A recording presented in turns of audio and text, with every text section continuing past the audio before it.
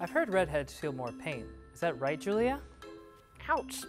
It is actually true there's a link between gingerness and pain. Scientists have known about this for more than a decade, but the exact nature of the relationship and how it works is a bit murky. Here's what we do know.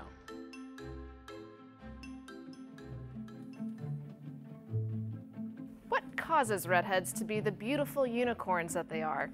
Okay, I may be biased there. When it comes to hair color, you have a specific gene to thank, the melanocortin-1 receptor gene, or MC1R, which is located near the tip of our 16th chromosome. MC1R triggers pigment production in skin, eyes, and hair.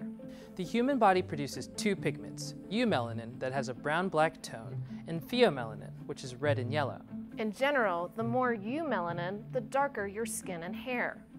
But some mutations of the MC1R gene shut off nearly all eumelanin production, leaving only the red and yellow hues of pheomelanin. And bam, you've got yourself a ginger. But here's the thing, MC1R doesn't just influence hair color. It's pleiotropic, which means it has more than one function. MC1R also influences the skin's response to ultraviolet radiation. Yay, sunburns. And MC1R proteins feature in the midbrain, where reactions to pain are decided.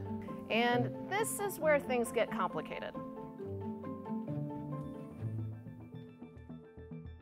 Only a handful of studies exist on the relationship between redheadedness and pain, and the results appear conflicting. They found redheads need more anesthesia, but fewer painkillers. Redheads are more sensitive to temperature-related pain, but less sensitive to electric shock pain. Confused? Let's break it down. First, you'll need to know the difference between anesthesia and analgesics. Anesthesia numbs the senses, so you won't feel pain, but you also won't feel someone's touch. Analgesics, on the other hand, kill pain without affecting the rest of our senses. But anesthesia and analgesics affect different parts of the central nervous system and work via different neural circuits. So it's reasonable redheadedness could influence the two treatments in different ways. A University of Louisville team found topical anesthetics like lidocaine are less effective in gingers, so they might need more to numb their pain.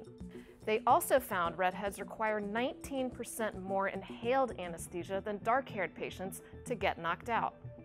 Around the same time, a group from Mogil University found redheads are more sensitive to the opioid painkiller morphine and therefore need less of it. They also found redheaded women need less of a kappa opioid drug sometimes used during labor, compared to blondes and brunettes. Interesting. Very interesting.